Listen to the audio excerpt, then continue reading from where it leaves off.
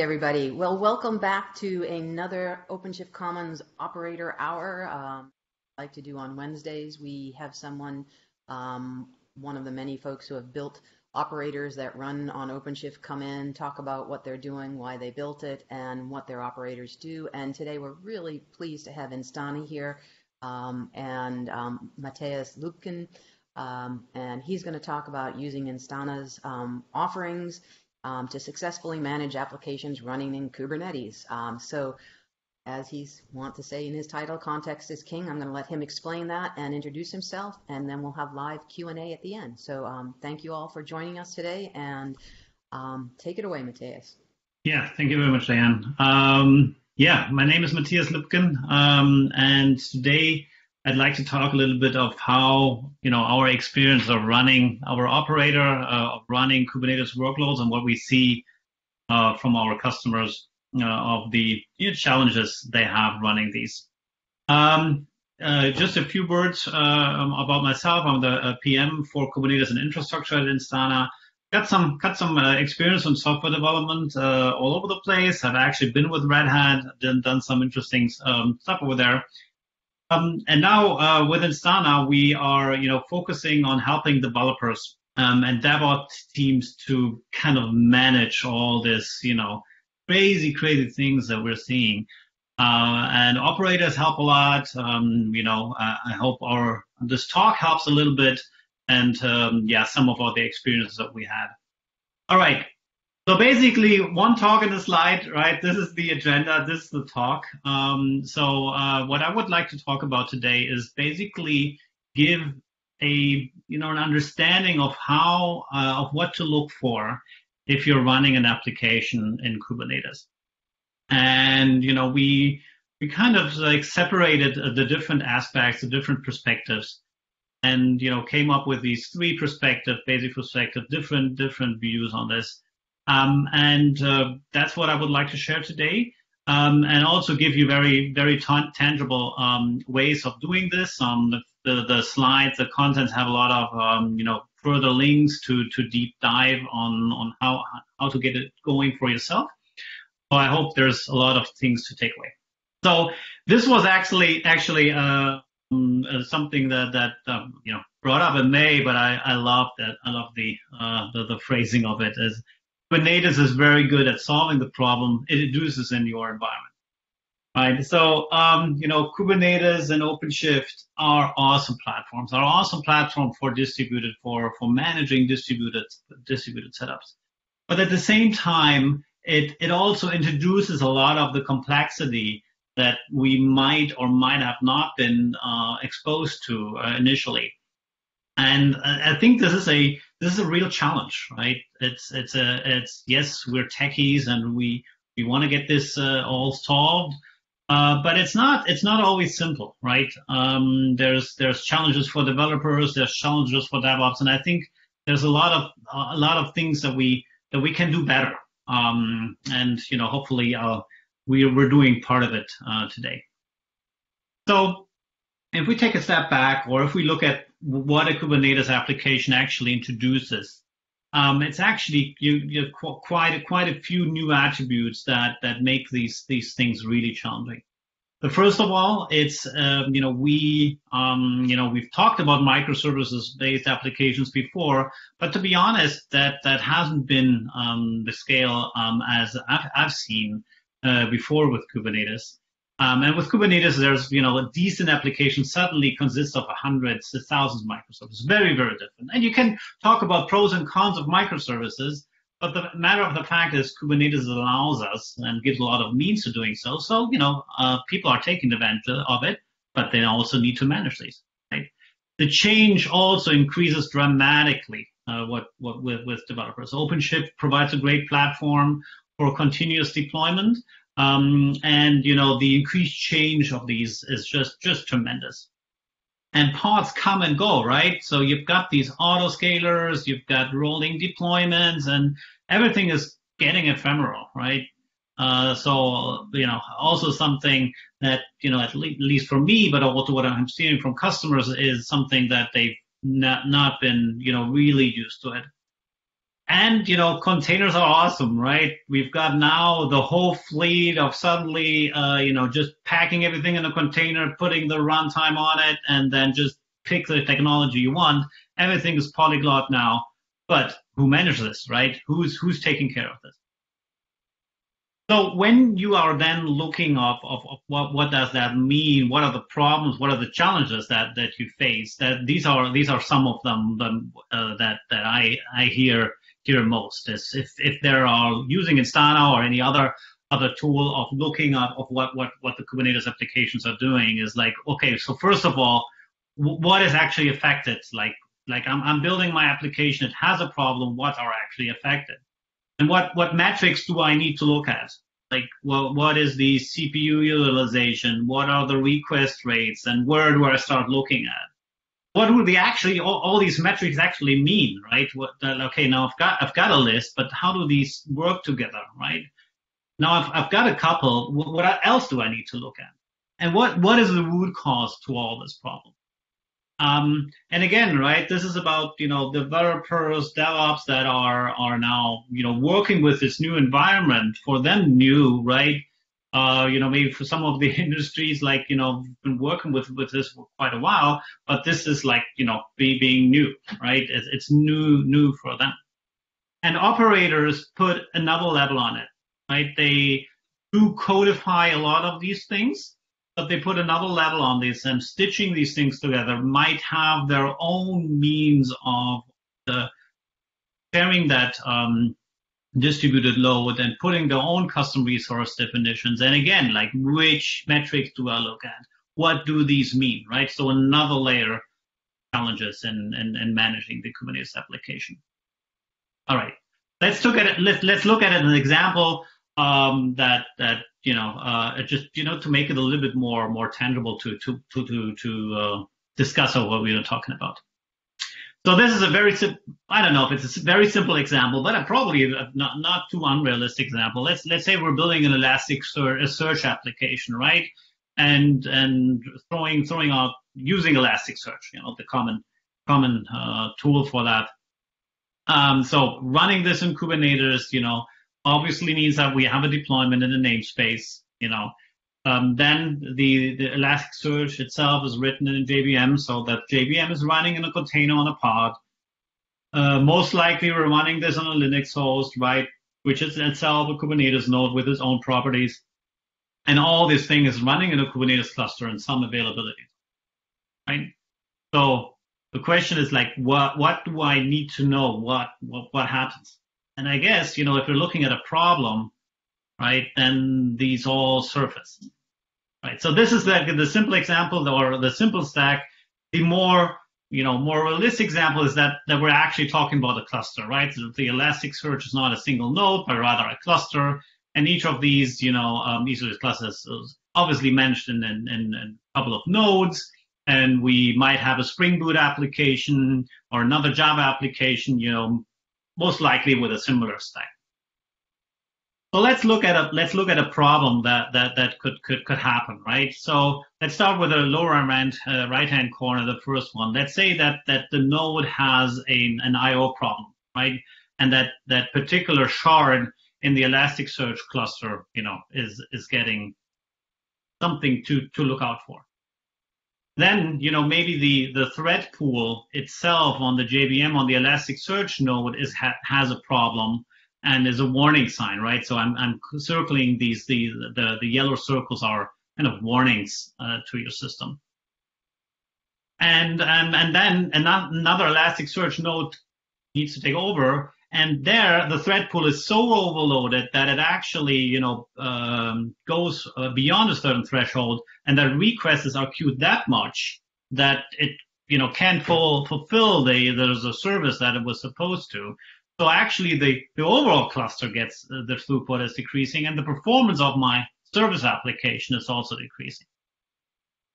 So I think the message I want to bring across is this is, I wouldn't say too complicated, too far off application, a rather simple application. But you can also see that specific problems could be somewhere, anywhere in this setup. And I would like to, give a little bit order into this and give a little bit guidance on where to start and how to look for, right? This is a little example from our tool. Instana is a monitoring observability tool. We do all sorts of sources of what we gather, and we've got this dynamic graph that hooks up everything. And this is actually just a visualization. This is a fun project of seeing the Death Star of all these components hooked up. Quite fun actually. The live version is even funner because it's dynamic and you can see things moving. All right, so how do we get started? Let's look at a suggestion of how to reason about all. So I guess anyone looking at any ways of managing, monitoring any modern application, everyone kind of agrees that the first one to reason about are services.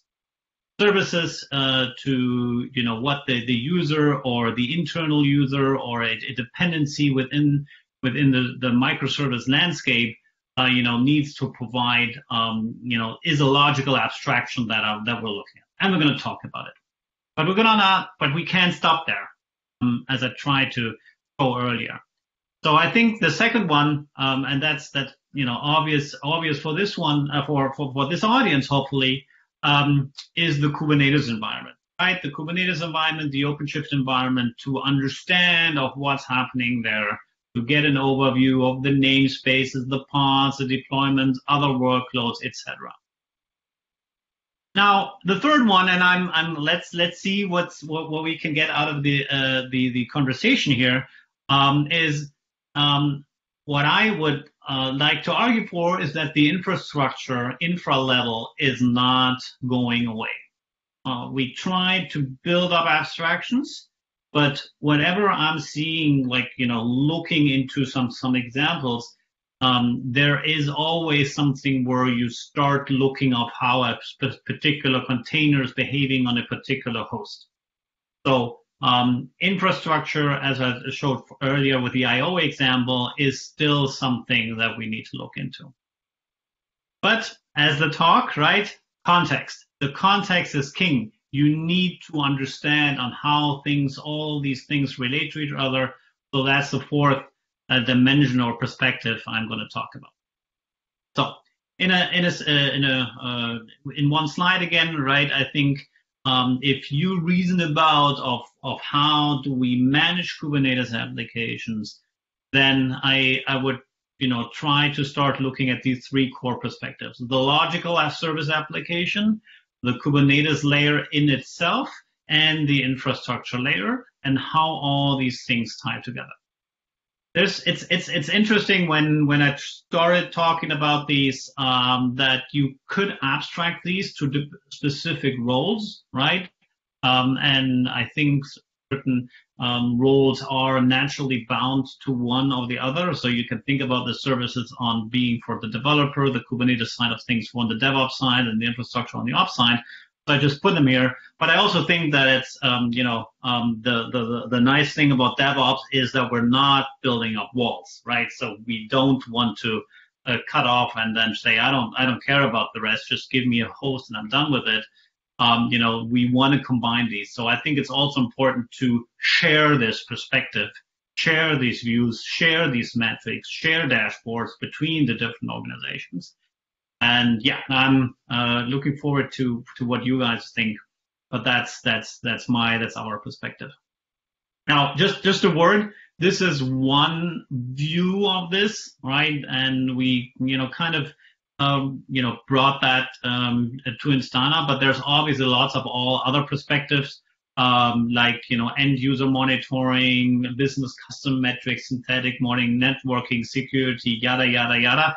I've actually had the argument when I was preparing the talk with a colleague of mine that something else is such more and more important than the three perspectives I'm talking about here. So it's one view, right? And if you think others are more important, happy again to reason and talk about it. But I think these are generally applicable. All right. So we've got these three perspectives. So what should I look at? How should I look at these? And then last but not least, let's put them in context. All right. Let's start with the service again. What am I looking for? So the definition for a service is, for me, is something that has some logical context to it, right? So it's implementation and infrastructure independent, and we care about what the service provides to that user, right? We've also got these SLI, SLOs, which will work perfectly with it. The important piece is that it's a logical unit that serves a user, a service. Now, the important piece is that we're looking at it as an implementation independent definition here, because technology-specific KPIs can be misleading, right? And maybe you want to exchange the service with a different technology. So there's so many things that you can consider about the technology. So let's look at the logical in itself, especially in Kubernetes, as I briefly mentioned, with a polyglot environment. There's so many things. So let's take the logical view on this. Extractor. We don't have to overdo it, but that's like the. So if we're then looking of what to observe, what are we looking into? The first question that you need to answer for yourself, for your team, is of the granularity of a service. We're supporting very heterogeneous environments, and I guess in Kubernetes there's already a structure to what a service is, but it doesn't have to be, right? You're not bound, and I think you shouldn't bound yourself to a Kubernetes service in itself, but think again, service as a logical unit for yourself. And if you have an old a web server, then you might split different endpoints. You might have different granularities of what works for you. In Instana, we have the default is something that is named and a certain type, like HTTP database and the like. But again, that's up to you on the granularity of the service. The other part is that need to consider is some sort of higher level assemblies. Given the operator, right? Operator is a good means of stitching these things together.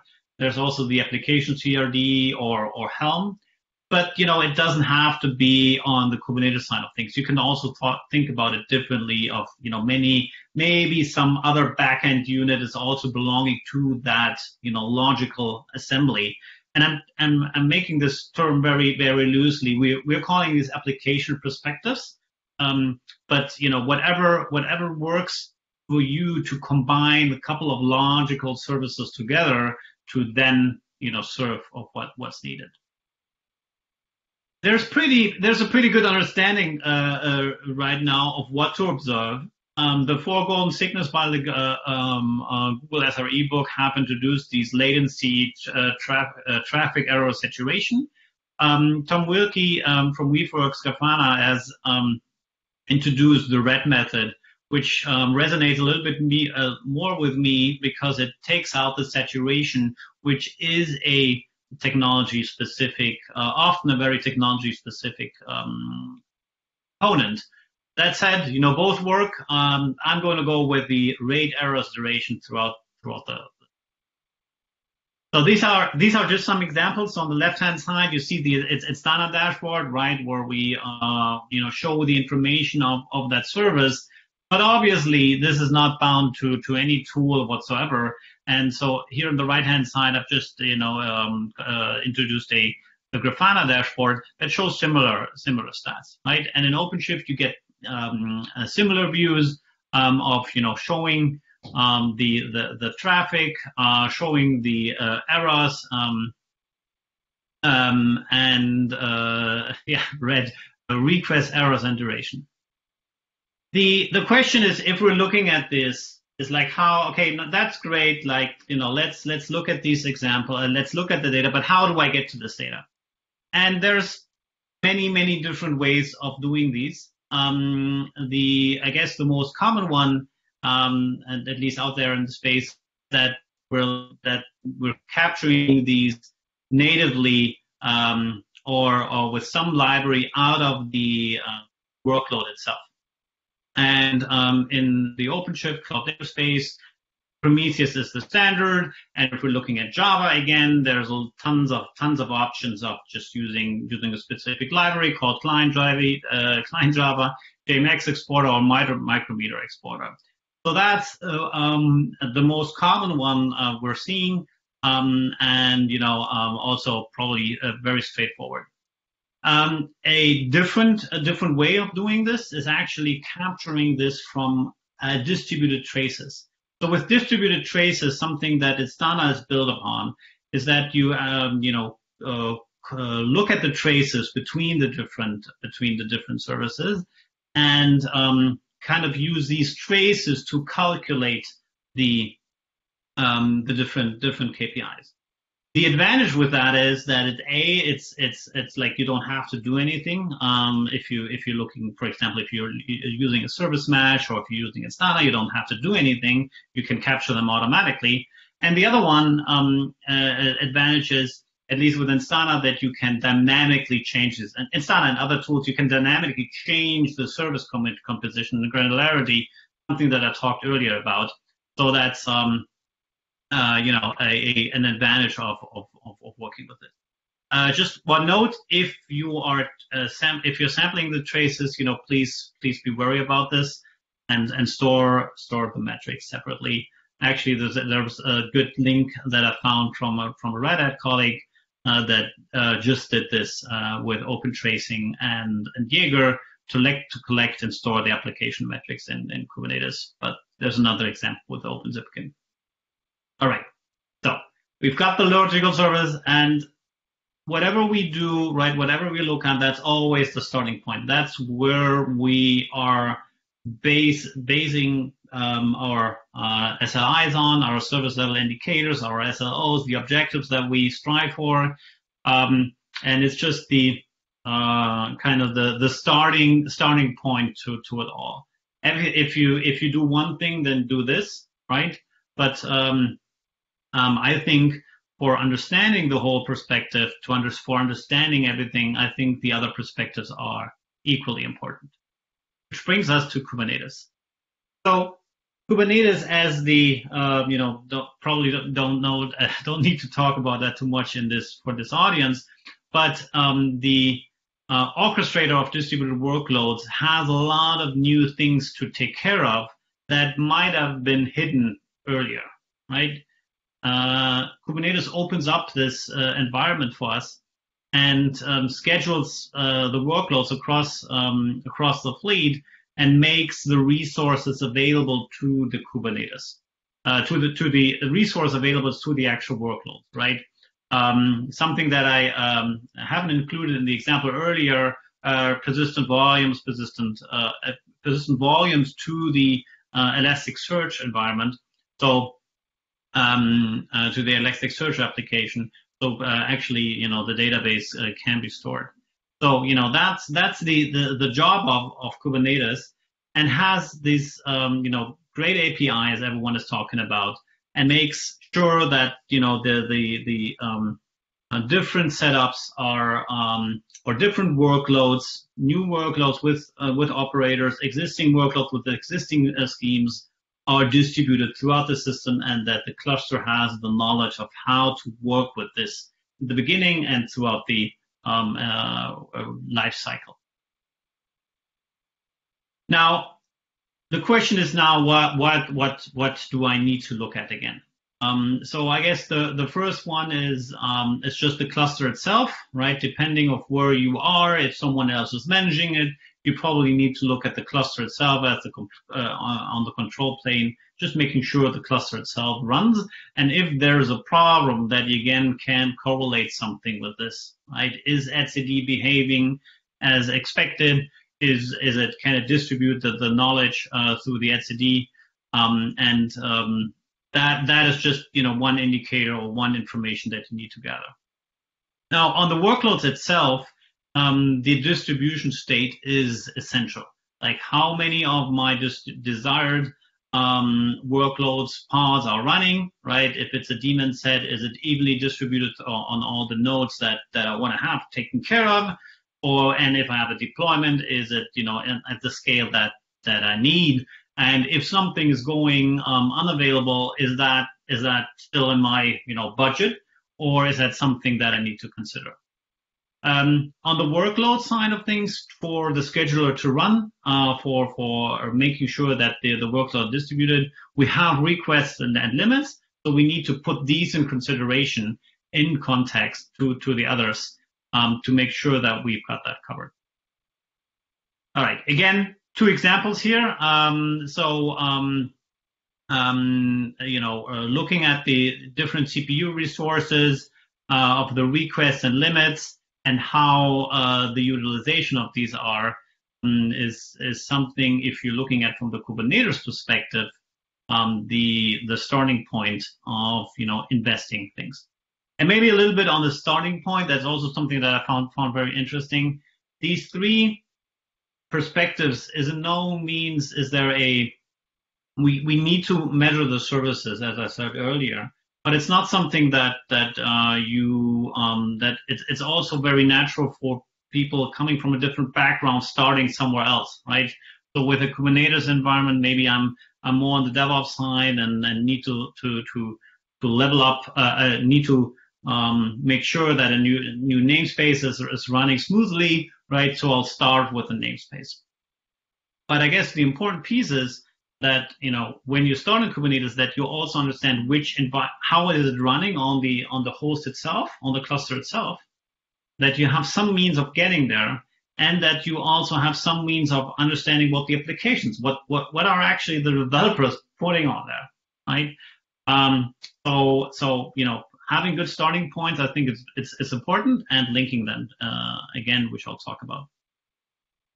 How to measure, that's actually pretty nice in Kubernetes, right? Because basically it's all there, right? We've got kube state metrics, which talks about all the things around the workloads, the configuration, its service itself, and just provides these metrics.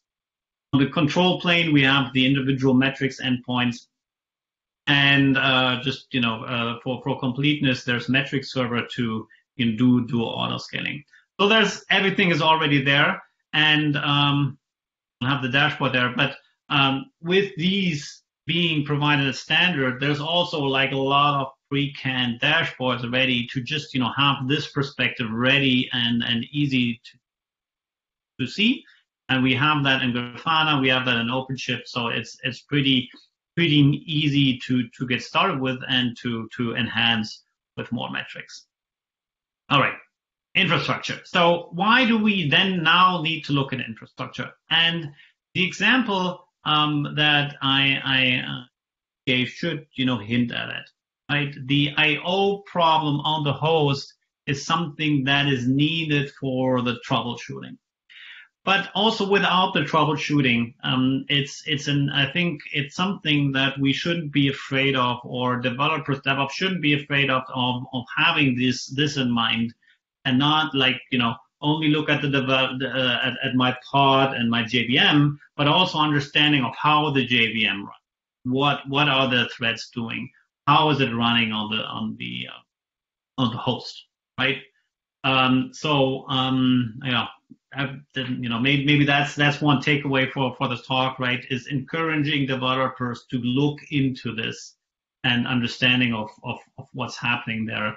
Hopefully, maybe with this talk, a little bit of what to look at. Now, very, very important, right? We talked about the services being the starting point. That's still the case, right? CPU utilization, as Adrian Cockcroft says, is virtually useless as a metric in itself. There are so many assumptions in there that if you just look at the CPU utilization and try to learn on it, you will most likely be wrong. But putting that in context and understanding what the service impact is to a possible problem on the host is the point I'm trying to get at. There's a great method, similar to the RED method. There's a similar method here by Brendan Gregg, an awesome performance engineer, does lots of talks and lots of great books. And the use metrics talks about, for all physical server components, so we're looking at CPUs, memories, and storage. For all of these, look at basically three things. First of all, look at the errors, right? If there's an easy way to get at the errors, look at the errors and what do they tell you. Look at the utilization, so how busy the resource was serving the work, and the saturation, so how much work is kind of like queued up for this resource to work at. So on the host level, we have all, these gazillion resources on the host itself or connected to the host. So, something that, probably everyone should, have a look at is the CPU and memory, on the usage side of things, on the load side of things. And again, dashboards are all over the place. I guess it's important, getting familiar with it. This is another example. I just found that interesting on the JVM side, right? JVM being such an important part of our system is that we kind of looking into it deeper and looking at different metrics there, be it threads, be it the heap, the memory pools, and especially the garbage collection, is something to understand and have ready when you're looking at problems. So we've got the infrastructure metrics. So how would I get there? In Kubernetes, the best way is actually to work with some exporters. So there's the node exporter and the JMX exporter. Also, CAdvisor is promoting a couple of good metrics on the infrastructure side of things. But it's important that for some performance reason, you need to also look at the instrumentation itself. That for some performance reason, more native instrumentation might be needed. Our sensor, and that's true for other sensors probably likely also, is that we're doing more or less roughly 50% of the instrumentation we're getting out of in a native way, just to be more performant. All right, so we've got the service, Kubernetes, and the infrastructure, and they're all needed, and I guess to be taken care of in itself. Now, what do we do with the context? How do we stitch these things together? And that's something that we within Instana we've basically built our tool upon, but it's something that you can also do yourself. When I was preparing the talk, I actually realized that there's a pretty good standard in the upcoming that hints at a lot of these, and that's the OpenTelemetry. So there's lots of things in the OpenTelemetry, but something that for this context I would like to highlight is the resource semantic conventions. So the resource semantics conventions in OpenTelemetry, they describe how a resource should be considered of in a consistent manner. So there's a couple of kind of tagging suggestions, and in OpenTelemetry there are not only suggestions, but there's also some mandatory required ones and some optional ones. But I think that's a pretty decent, pretty good starting point if we are thinking about how to correlate these together. So if you are working with if you've got a service and you picked like a service name, and OpenTelemetry talks about a service namespace that make these things unique together, and then you correlate it to a service instance ID, so something that serves this service, then you've got an unique identifier of what this thing is that actually serves this, right? Again, in Instana, we also have the service type, but which I think makes certain use cases easier and easier to get at. But OpenTelemetry does not have that. Now, So we've got this service, right? And if we're using this tagging theme, then we can start correlating things together. We can see, okay, this service belongs to this container, to this host, to this Kubernetes, pod, for example. And the other way also around, right? The information that we've gathered from all these different other instances are common tagging schemes that we can use to, excuse me, that we can use to correlate one to the other. Now, a different way of looking this is if we're looking at the trace world of things, and I'm mentioning this explicitly because, as I said earlier, the service metrics that we gather are based out of traces. So we infer a lot of these, we and others, right? It's not unique to Instana, but those who are working that way infer a lot of these information out of it. And the interesting or the way to look at it is if you've got traces, right, that you use the trace ID in itself to correlate things. Here's the first one. The example is from Grafana, and they talk about how to use the trace ID in logs and use a common service tag throughout the system. Something that this service name here they're using slightly different, but throughout the system, so that they can then look to the service. Something interesting that I found with Luebken traces that the tag spans had the pod ID, and for the service naming, they were looking at doing a reverse lookup on the pod ID and then enrich the pod data. The OpenTelemetry talks about making this more and more automatic, right? In an open standard, we already do this as do others. So this is an example, and I mean, we could also do a short demo if you like, but this is an example of how we are doing this and how this is visualized in Instana. So this is our example, but basically we separate these three different perspectives: this application perspectives, Kubernetes application, and infrastructure perspectives, and basically on any entity that you're looking at, you can link to the others. But conceptually, it's not. You can rebuild this with your own tools, or again, just give it a try with Instana. So key takeaways, if you like, we've got service, Kubernetes, and infra. Please consider all of them. Please also consider all of them independent and make the best use of when you're looking at these independently, because there's always someone coming from that particular background. And if you overload them with information from different perspectives, they might be overwhelmed, right? These different perspectives, share them, right? Make them shareable within the team to ensure a common understanding of what to measure and why you measure them. Why is this particular saturation metric for your workload the most important one? Last but not least, right, context is king. Link these together, make them aware for everyone, and link them together so everyone has the same understanding of what you can do. All right. I guess this is it, at least for what I've prepared. And I think we've got time for questions.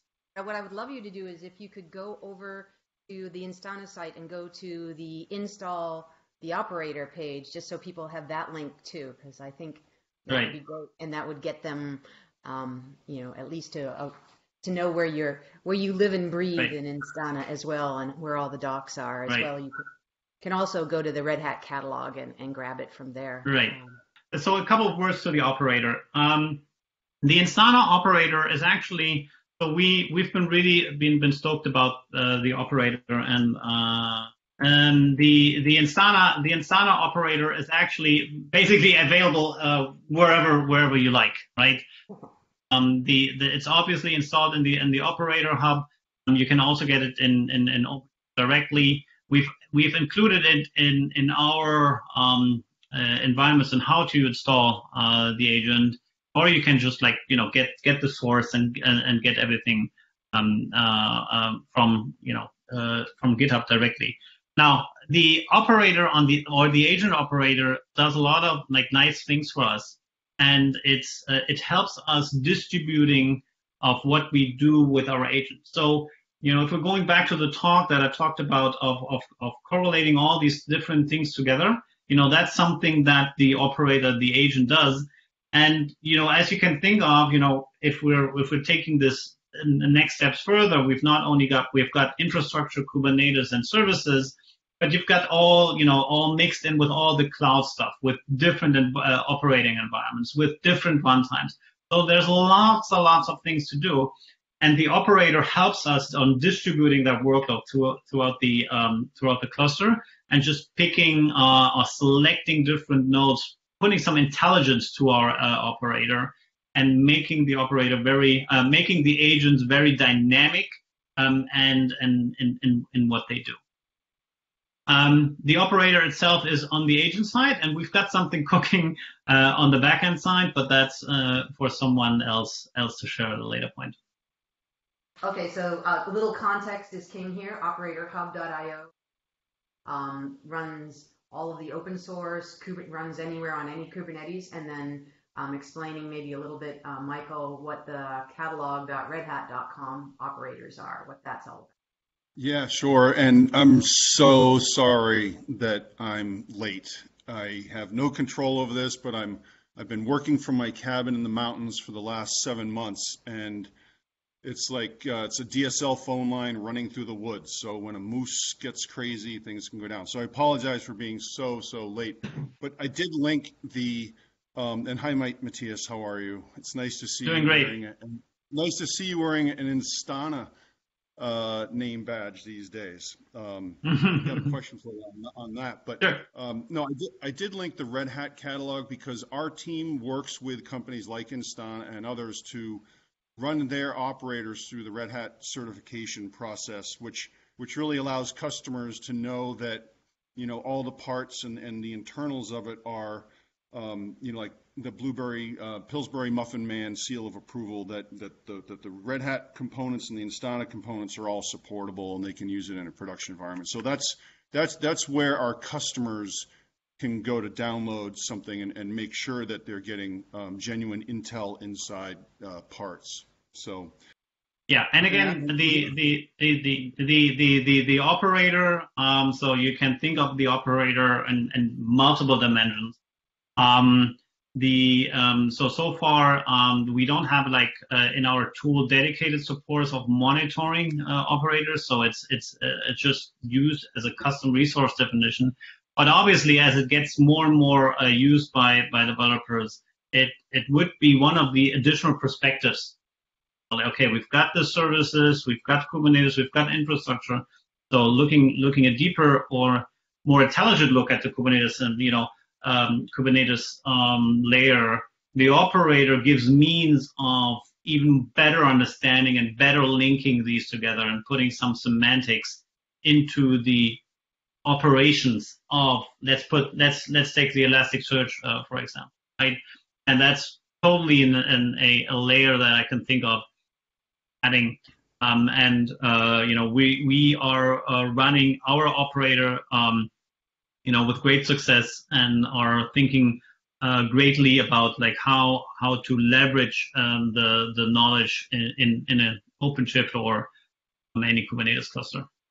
And this doesn't just happen by chance. I actually was at a trade show. I think it was probably one of the early KubeCon ones. I think it might have been in Seattle or Portland, I forget where. And I ran into one of your founders. His name was Pete Abrams. Pete Abrams, terrific guy. And I was talking to him about what we were doing.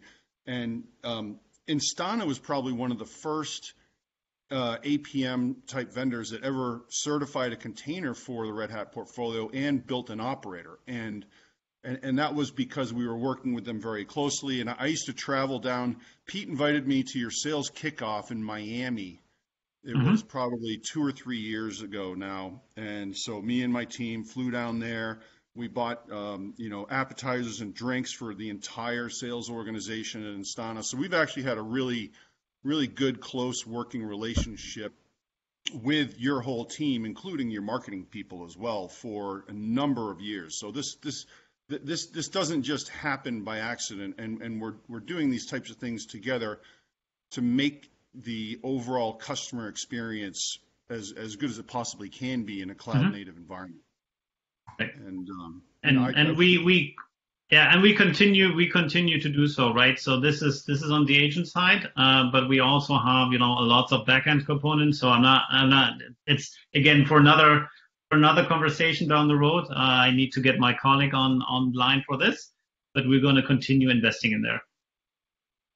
That's cool. So, hey, I don't see any other questions coming in about your technology. There's anyone else on the, go ahead, Diane. There is one question.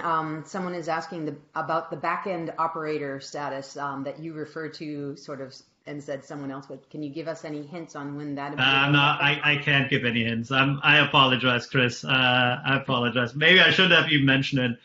I apologize.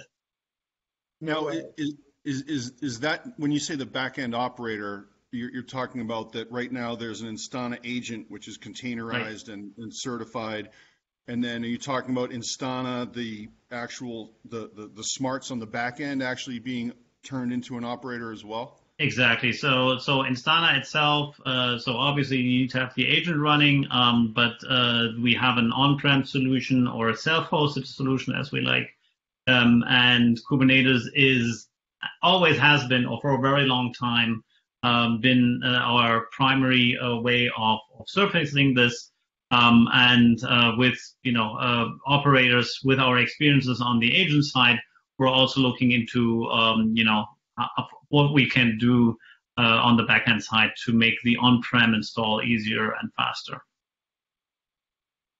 Okay, and is that being driven by customers because they're saying, we have certain requirements where we need to have the full APM solution inside our infrastructure from a security perspective or something like that? Right. So the traditional on-prem questions apply here, right? So making sure that it's secure, that it's in-house, but also performance reasons of ensuring that it's nearby the actual workloads. So there's a multiple way of reasoning about or motivating this. We don't take a stance right there. We just try to make it as easy as possible, and operators and a homogeneous environment like Kubernetes or OpenShift gives us the means of installing it. Yeah. Hey, we got another question. I don't know if you can. I'm gonna read it here, and maybe you can translate for me, Matthias. But right.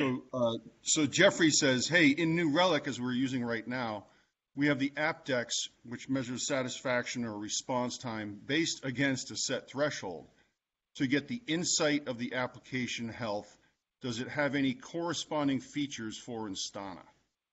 Right. So AppDex is a really, really important and aspect of monitoring your applications. Something that we are more leaning towards is the SLI SLO way of looking at this. So we've just introduced that you define service level indicators on your customer journeys, define these and alert on these. And also with our application perspectives, there's you have much more fine granular control of which traffic, of which aspect you're looking at, and alert on these.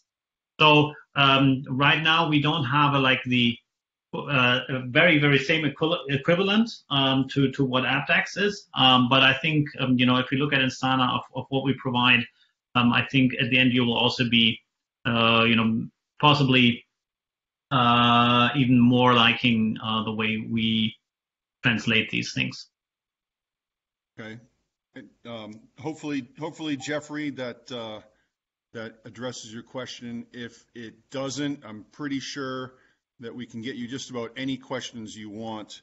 Where would we send people to if they have follow-up questions? I mean, my email address is wait@redhat.com. It's just WAITE@redhat.com, and I can connect people with just about anyone at any level of the organization in Instana. I am from top to bottom very close with everyone over there.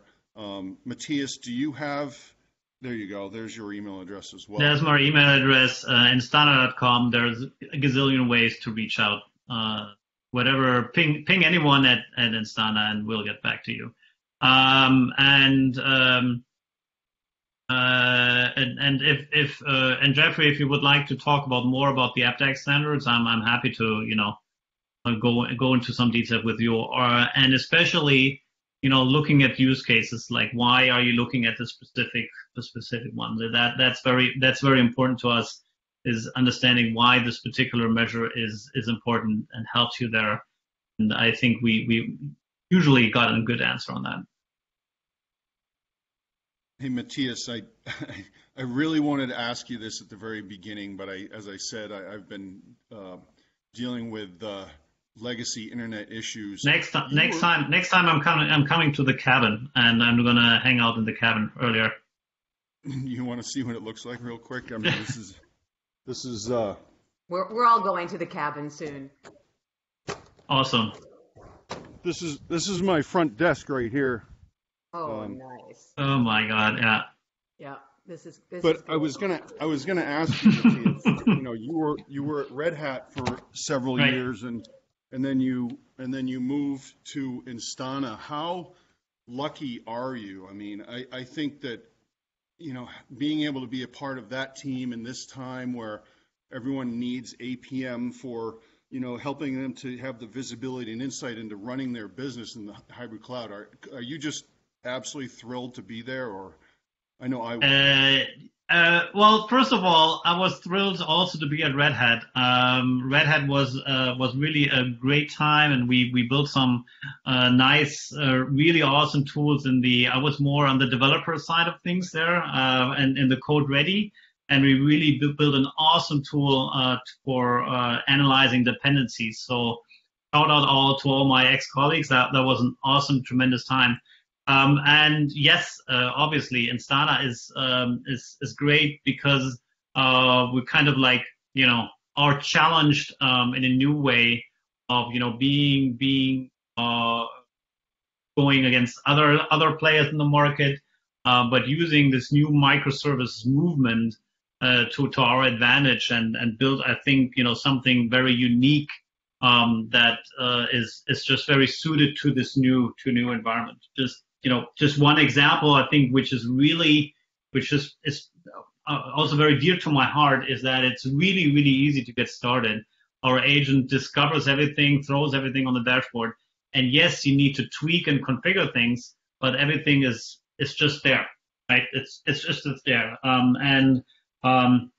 As we're talking about, different perspectives of what people are looking at, I think for myself, but I also hear that from customers. It's just great that you've got a platform that you look at, and then you've seen the majority of things already there, and then you can kind of then dive into details and start tweaking. But you're not lost at the beginning, and that's something that I value within Instana a lot about. And the whole distributed tracing is just a fun topic. It's just a fun technology. Cool. Well, I don't see we have any more questions coming in, and I know Chris Short is going to let us know that we're just about out of time. So I thank you so much for coming on. I mean, I reached out to Star, who's my marketing contact over there, and I was like, you got to find me someone like really, really good to be a part of this. It's our one of our early on OpenShift Commons briefings, and so we're really, really glad that you guys could help be a part of this today. Glad. Thank you very much for the invitation. Always a pleasure. Happy to come back. And it's some great technologies mixing in together. And yeah, happy to be here. All right. And when you get that back end operator and you're ready to talk about it. I'm gonna let my colleague know, and we're gonna talk. Yep. All right. Take care, all.